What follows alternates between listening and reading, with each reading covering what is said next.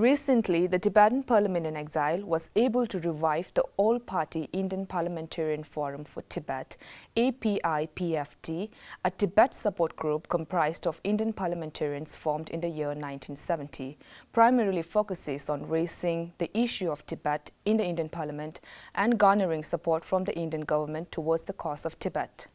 Today we have with us Lhagyari Namgyal Dolkar, a member of Tibetan Parliament who was also a part of Tibetan Parliamentary delegation that undertook the Tibet advocacy campaign in New Delhi. In today's episode of In Conversation with Tibettv, we will talk about the functions of the parliamentary groups for Tibet in general and all-party Indian Parliamentary Forum for Tibet in particular.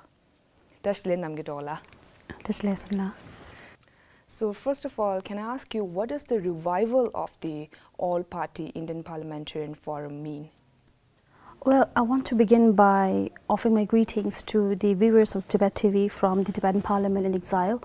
So the all-party Indian Parliamentarians Forum for Tibet, as you have introduced, it was formed in 1970s. So the reason why it was formed was so that Tibet issue could be raised within the parliamentarians' house, but beyond that as well, because when we are talking about Tibet advocacy, we shouldn't limit it to one particular platform, but we understand that Indian platform or any parliamentarian house is very important when it comes to Tibet advocacy. Hence, in the 70s, the all-party Indian Parliamentarians Forum for Tibet was formed, and I would say that the Forum for Tibet has in the past performed many important responsibilities with the support and actually the responsibility of the Indian parliamentarians, including the actual presence and speech by His Holiness the 14th Dalai Lama at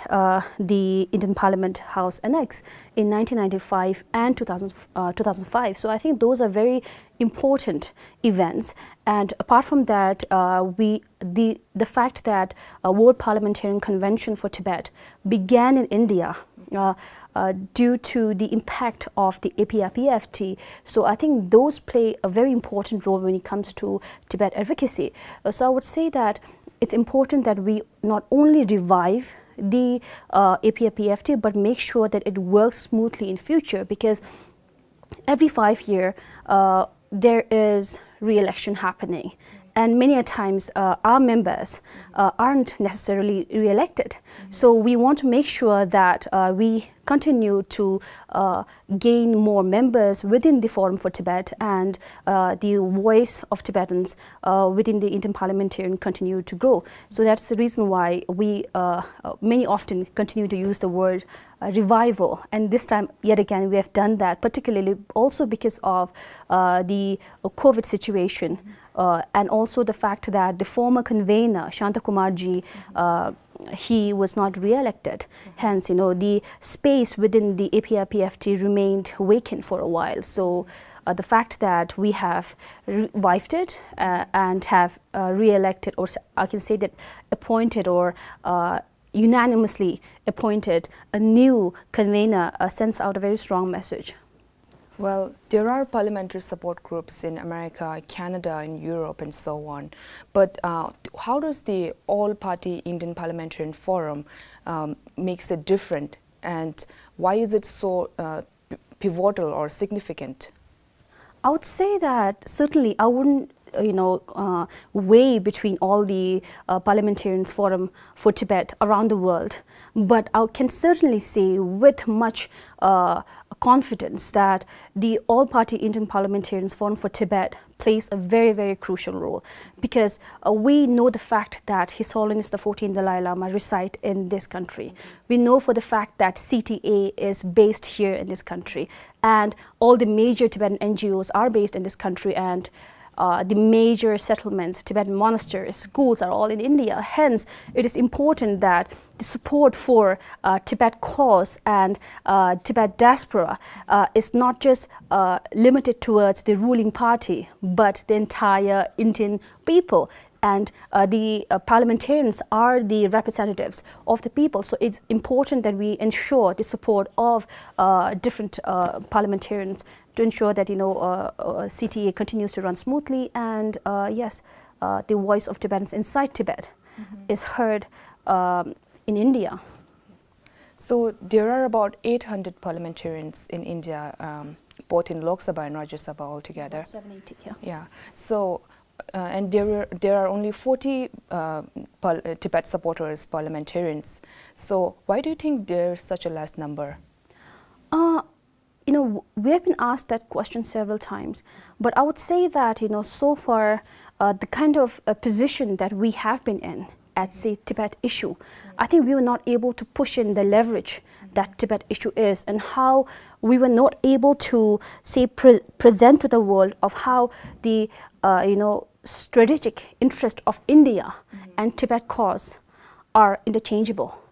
And I think it's important that we bring out that message to the Indian parliamentarians too. So this time when we approached our Indian parliamentarians, we made sure that we informed that it's not just about them supporting Tibet cause, it's about them standing as, you know, Indian democratic leaders for their own sovereign, you know, as Indian nation. So it was important that they sent out a message. When I say message, I mean message to China.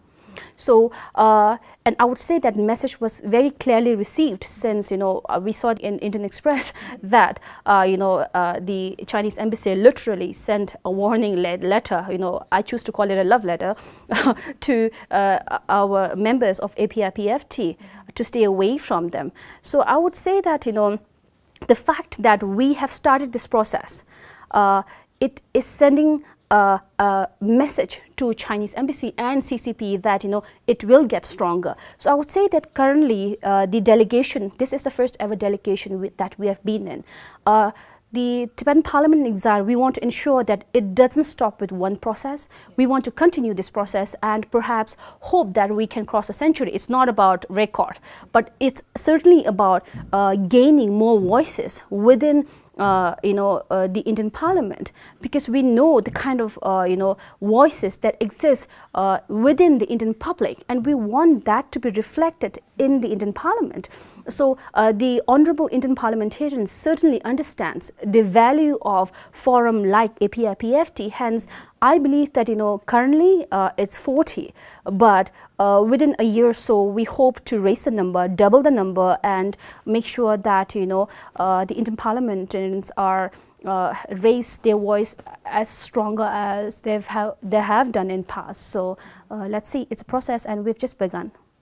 So Namgyal, can you tell us how does the Tibet supporters in Parliament from different governments work towards creating awareness on Tibet and making policies regarding the freedom of Tibet? So I would say that so far, when it comes to policy, you know, creating policy, sending out a message to China or say around the world, Indian Parliament hasn't come out with any concrete, say, policy other than one China policy. But what we hope for is, even if India endorses one China policy, but I do want to add that, you know, India changes that one day soon. But, you know, while they do that, they ensure to send out a message of concern about the human rights abuses taking place inside Tibet, because it's their responsibility as the largest democratic nation to make sure that their voice, you know, the voice of people and the voice of the government is heard, and it can only be assured or enveloped through you know, strong policies. So we want the kind of policies that we have seen in America and other nations to be you know, reenacted in India as well. So I would say that, you know, right now it's a dream that we have, but we know that it's in the interest of India. So right now, I wouldn't say that, you know, please support Tibet, but I would certainly request and appeal to the Indian parliamentarians that this is in the benefit of the Indian government and the Indian people and the sovereign of this nation, that perhaps, you know, they can, you know, send a message through a stronger policy in the future. So let's see, we've begun the work, and we hope that we will have our Indian parliamentarians, the members of the APIPFT on board as we continue to work with them in the future. Well, thank you so much, Namgyal, for taking out your time with Tibettv today, and thank you for everything that you do for our cause. Thank you. Thank you. Thank you, Sitla, for having me. Yes, my responsibility. Thank you.